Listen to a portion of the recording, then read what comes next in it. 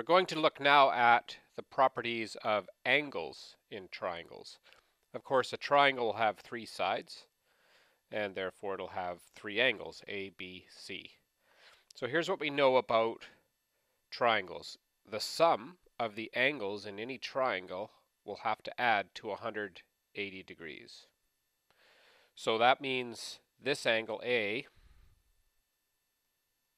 plus angle B plus angle C must have to equal 180 degrees. And so if this angle was 100 and this angle was 42, and I need to know what angle C was, well, I know that 100 plus 42 is 142. And so then if I go 180 degrees, take away 142, that would leave 38 for angle C. So that's an important property for the angles in triangles. The sum of all the angles equals 180 degrees. Well, let's say we had this situation here where the question, let's say, is to find all the missing angles in triangle ABC. So we know angle A is 100 degrees, but we don't have these two angles down here. But we do know that this angle here is 130, and we also know that angles along a line, so the angles between here and here, that's half a circle, so those two must add to 180. So because 180 minus 30 equals 50, then we know that this angle in the triangle must be 50 degrees, because those two must add to 180. And now, also knowing that the angles in the triangle have to add to 180, then adding 150 together, we get 150 degrees. And so angle C, the other angle here we have to find, would be 180 minus 150 degrees, which is 30 degrees. Let's look at another example. So let's consider this example here. We've got a diagram here with a bunch of line segments and a few angles we know. We know that angle's 30, that angle's 30. So we would say that WY is a bisector of this angle here, X, Y, and Z. And then we've also know that these two angles here are 70 each as well. And the question is, what's the relationship between X and Y? So we got to find these two angles. So let's get a different color here. Well, what do we know first? Well, I know that angles on a line here have to add to 180 degrees. So I've already got 70 and 70. So 70 plus 70 is 140 degrees. So then an angle X to Z to W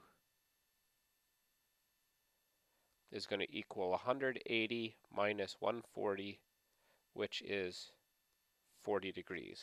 So this should be 40 degrees here, because all of these angles would have to add to 180 degrees. Now, looking at triangle XWZ, I now know that this angle is 40. This angle in here is 70 degrees. So then I know that angle WXZ is going to equal 180 degrees, because that's the sum of all the angles in a triangle. Oops, not 70, this should have been 60. Can't seem to add 30 and 30. 30 plus 30 makes 60. So angle WXZ, this angle that I'm trying to find up here, would be 180, take away 60, and take away 40, which leaves 100 degrees. So angle X is 100 degrees. Let's check. 100 plus 60 is 160, plus 40 is 200. Apparently I can't subtract. That's why it's always good to check. I've made two little mistakes in this video already. So 80 degrees, let's double check that now. 80 degrees plus 60 would be 140. 140 plus 140 is 180. Good, so we've now got angle X. That's 80 degrees. So we still need to find angle Y here.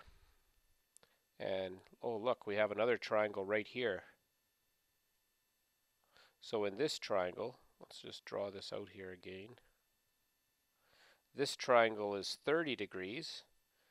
In this angle here, rather, that angle is 30 degrees. This angle would be 110 degrees. So if I want to find angle Y,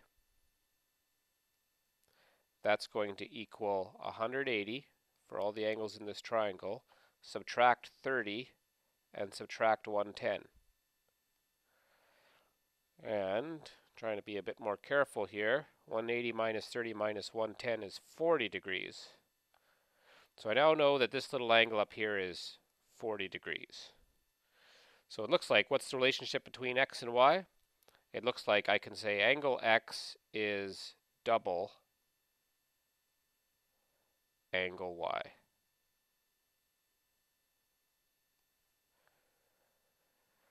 So that's how we can work with angles in triangles and their properties.